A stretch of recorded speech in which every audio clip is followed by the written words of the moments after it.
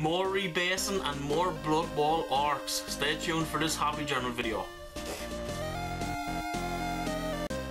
Right, so I have been pretty busy. I've been trying to get a lot of things done, but one of the main things is I want to get stuff finished and moved along so I can start on a bigger project that I'm thinking of.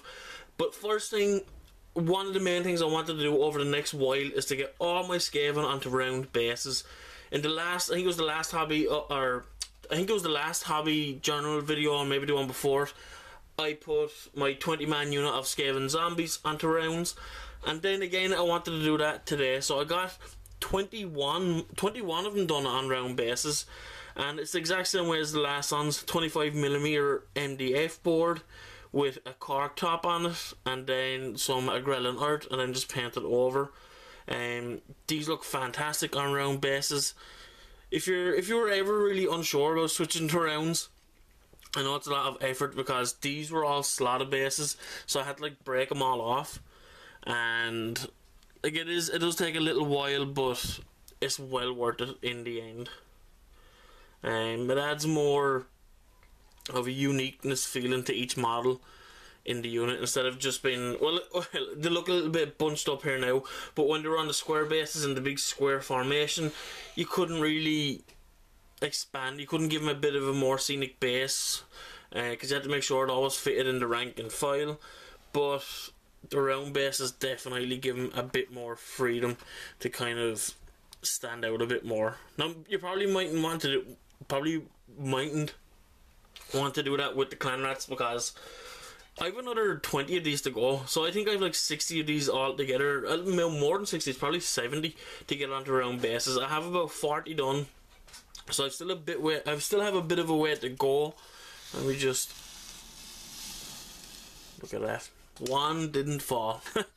But the other thing I was wanting to get done, and I've been pushing to try and get these done today, but these Blood Bowl Orcs, there's so much detail on them. They're too well designed. It's going to take me ages to finish these guys because there's so much on it. But I've been getting some more base coats on them. It's kind of at the phase now, and I hate it when it comes to this phase in painting, where it's the base coating phase where everything looks horrible. If it'll focus. You know, you have to put your 1 or 2 layers on everything, and it's just paint bits everywhere. You have to tidy up and everything. But once you kind of get that first base coat phase over with, it's not too bad. It starts to take shape a little bit.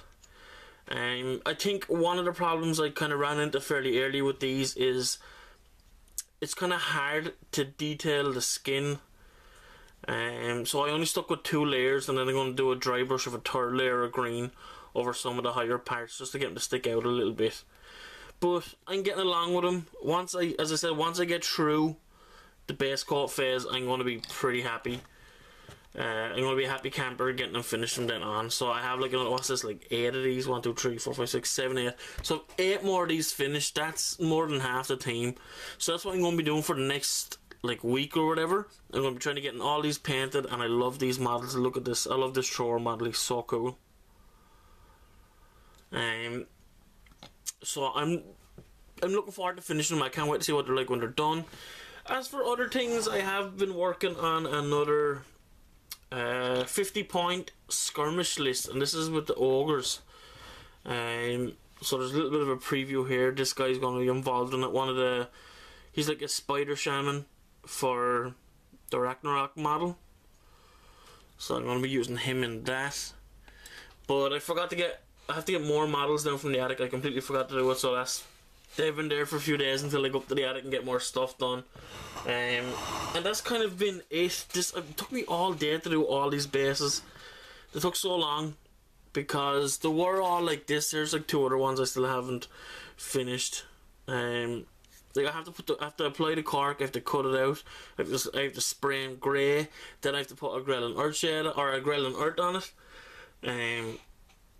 And it's not that they're really long, it's just it takes a while for them to dry. So I'm luckily today that it's been sunny out, so all these have dried really quick. But it's the Agrellan art that takes the texture pen. Here it is here. This is fantastic stuff. And that's the one that takes the longest to dry. So then I put my paint on it, then I put a wash, and then I just dry brush over it. So that's it for Hobby Journal.